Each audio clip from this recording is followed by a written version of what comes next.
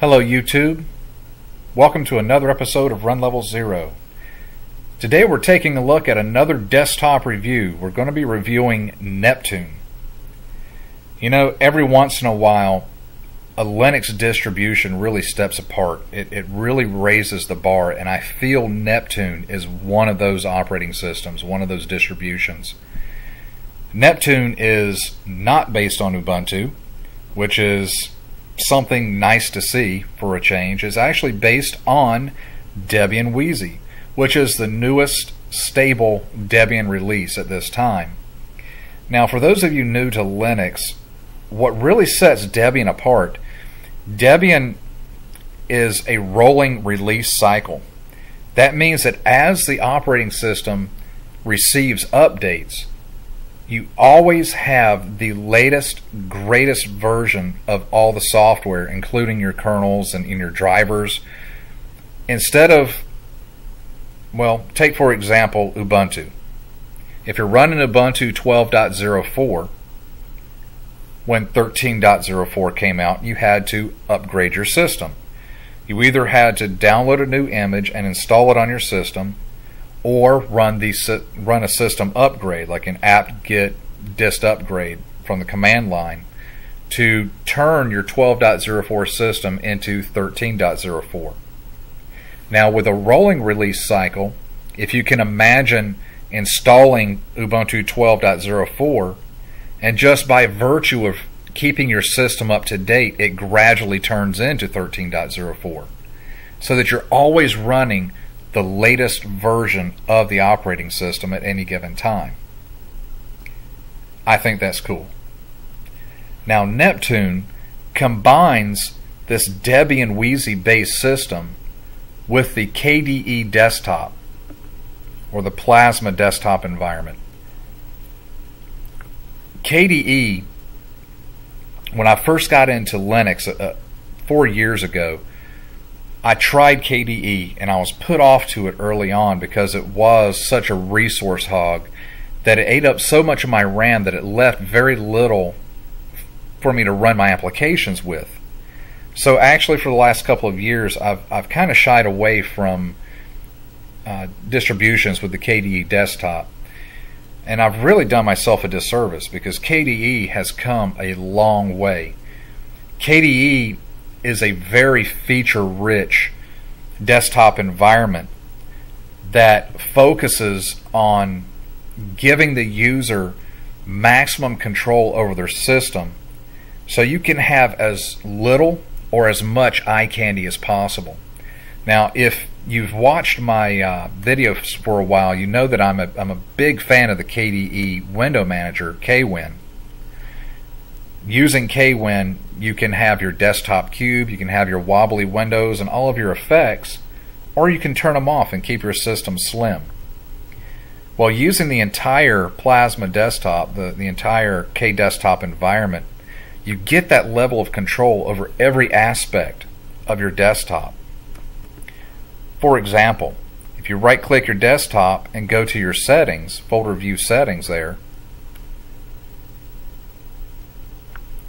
you can get a wide range of wallpapers to install.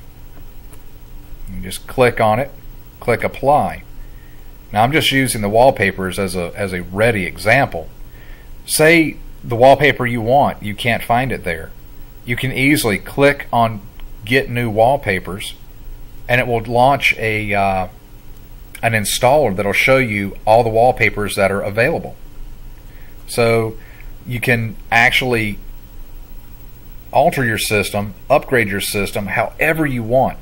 KDE gives you such a great level of control. Now, a lot of folks are very fond of Conky.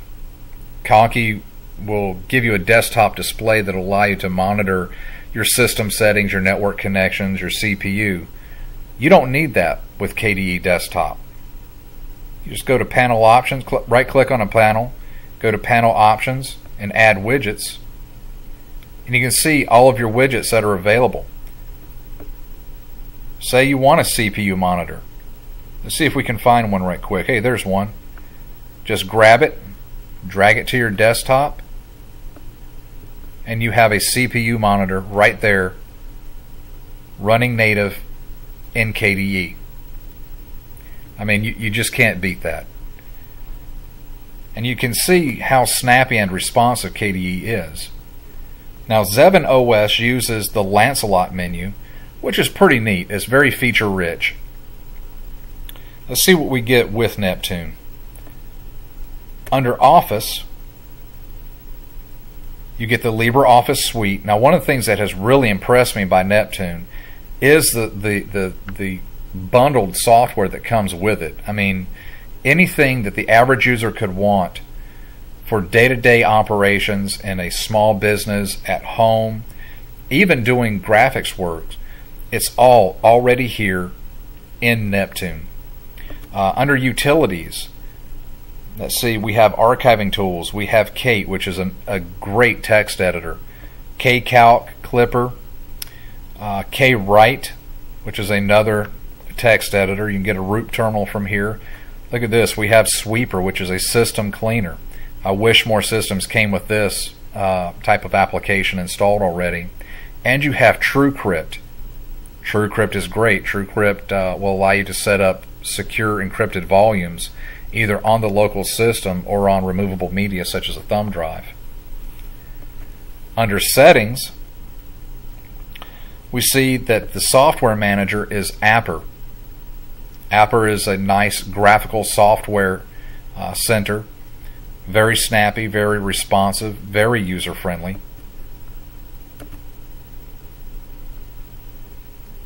Let's see, go back over to Settings.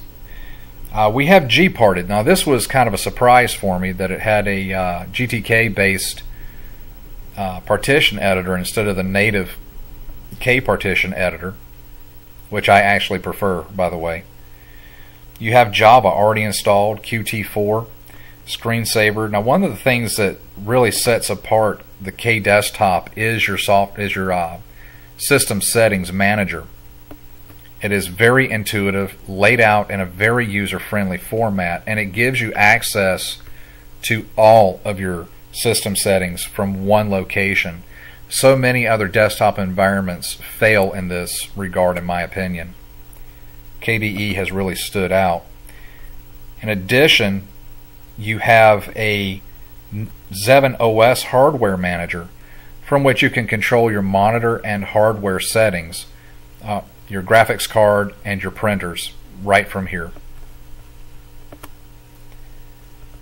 Under Development, you have Eclipse, which is good for coding. Graphics, the GIMP is installed, along with a couple of other handy utilities. Internet, you have a feed reader. Chromium is the default web browser here, which was nice to see, a departure from the obligatory Firefox. IceDove mail client, you have KGit, a download manager. This was kind of interesting to me, guys. Kismon, which is a graphical front end for Kismet, as well as Wireshark, and the console utilities, the Aircrack NG suite is already installed on here, which you don't see that too much, and I really not sure where they're going with that. That's more of a, let's say, alternative computing type utilities, but you can use it to legally audit your own wireless network, see how safe and secure you're running, and you can see if anybody's trying to steal wireless from you. You have an IRC reader, Copete Instant Messenger. You have a remote desktop client and desktop sharing installed. You have KTorrent as a BitTorrent client. Under multimedia, now Neptune shines in the installed and configured multimedia aspect. You have Amarok, Ardour, digital audio workstation. You have Audacity installed.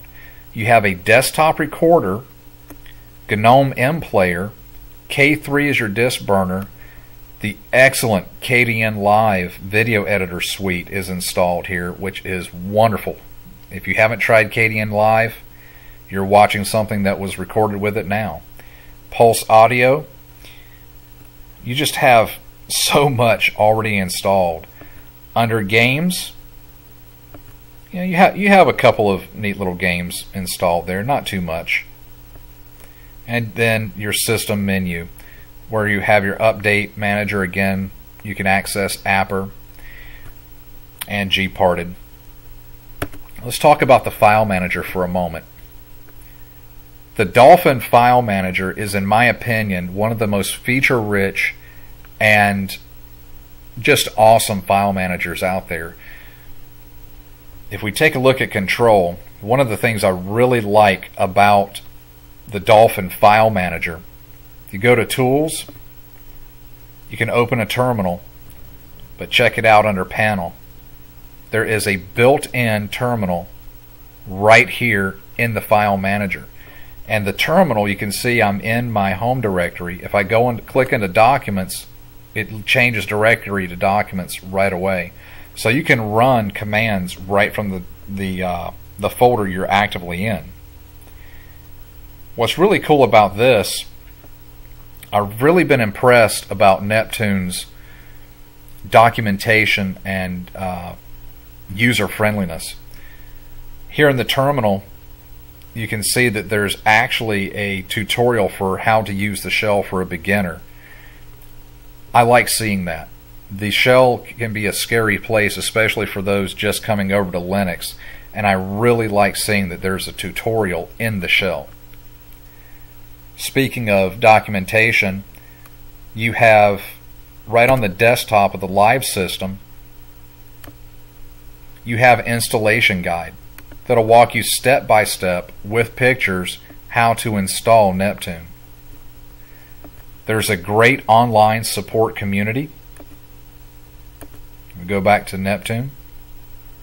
They have forums. They have a forum. They have frequently asked questions. And being based on Debian, you gain access to the great online community of Debian support as well. So if you run into problems, you will be able to find help online. Well, ladies and gentlemen, if all this is not impressive enough, let me just say this video was recorded on the live version of Neptune. That's right. This thing has not been installed in my system. It's all been recorded live. You can see my installer is right here, and it will soon be run on my system. One other thing about the live system, right on the desktop you have a persistence creator. This GUI will walk you through creating a persistent volume on your thumb drive. So if you're running Neptune live from your thumb drive, you can create a persistent partition on your thumb drive where you can save all your changes. If you're not familiar with that, what that means is normally when you run a live system, any changes you make, any files you save will be lost when you reboot the system. When you use persistence, those changes stay with you, so you can actually carry your operating system in your pocket and use it on any computer you come to. Nice feature. All in all, folks, Neptune is a winner. It is a breath of fresh air, and it is by far the best live environment I have ever used, and that includes Knoppix, and that's saying a lot. Thank you very much for dropping by Run Level Zero. Thank you for joining me. Please don't forget to like, subscribe, and comment. If there's a distro out there you want to see reviewed, please let me know, and I hope you stop by again soon.